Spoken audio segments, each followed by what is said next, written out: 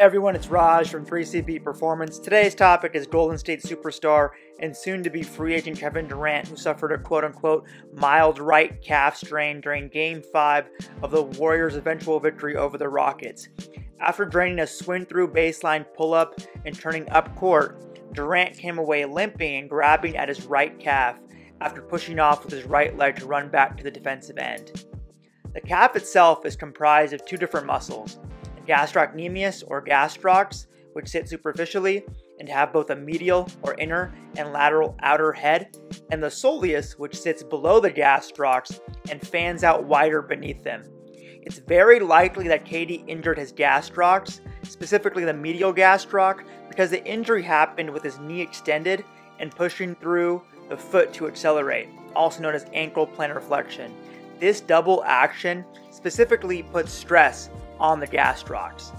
The movement itself looks relatively tame, so you might be wondering, how could that lead to an injury?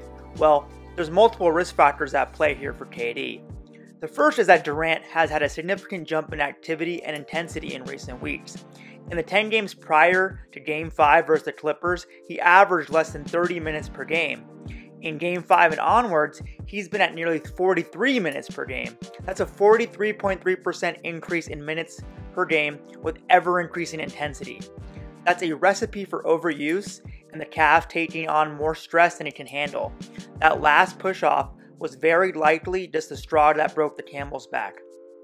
Further, research shows that calf strains become more prevalent with age.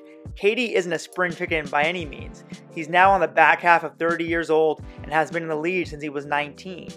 Lastly, and certainly not least, is that Kevin has strained that right calf in the past. Most recently, he did it in January 2018, and that injury was also a mild calf strain, medically known as a grade 1 tear, which means less than 25% of fibers were torn. With most muscular injuries, including the calf, previous injury is by far the biggest risk factor for future injury. That prior grade 1 calf strain further gives us some insight into his return to play timeline, as he came back in roughly 6 days. The average return to play ranges from 7 to 12 days, so that lines up considering KD has access to elite around-the-clock medical care.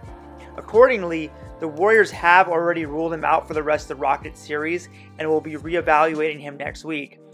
If Steph, Clay, Draymond and company can pull the series out, maybe Harden won't take any shots in the fourth quarter of Game 6, then there's a chance that KD could be back for Game 1 of the Western Conference Finals on Tuesday, May 14th, exactly 6 days after the injury. However, if I was a betting man, I lean more towards Game 2 on May 16th.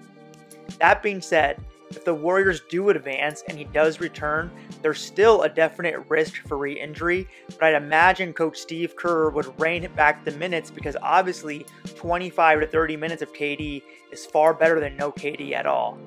That does it for this video. You can always find me on Instagram or Twitter at 3CB Performance.